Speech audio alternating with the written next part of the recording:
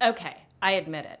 I'm the one who buys the giant bag of tea lights from a certain Scandinavian home store. But hey, there are 100 of them for under $4. And then I forget to use them.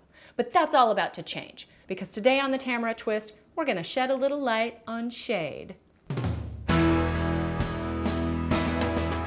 Tamara Twist, a lifestyle show with an emphasis on the lighter side. With segments from food, to travel, to crafting, to home.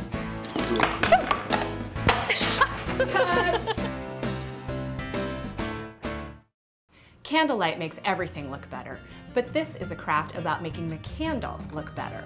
It's a wine glass lampshade. I'm always looking for projects that are fast and fabulous, and all the better if they're inexpensive as well. This one hits the trifecta. Our first design uses vellum, which works perfectly for this project because it creates a soft glow.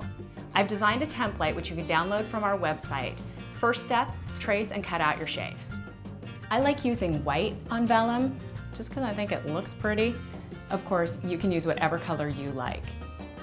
To make a cute little border, a flat pencil eraser does the trick. For a richer, deeper design, make sure that your pigment ink and your embossing powder are the same hue. Now, connect the ends. I like to use decorative brads, but it's just as easy to use double stick tape.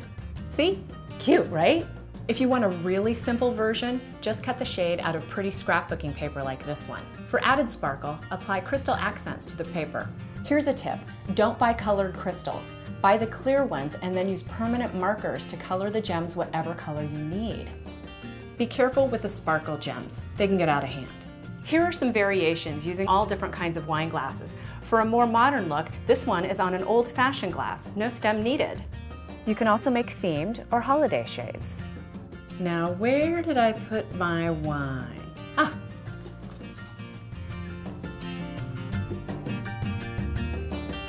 Huh. For more information, visit us at tamaracentral.com.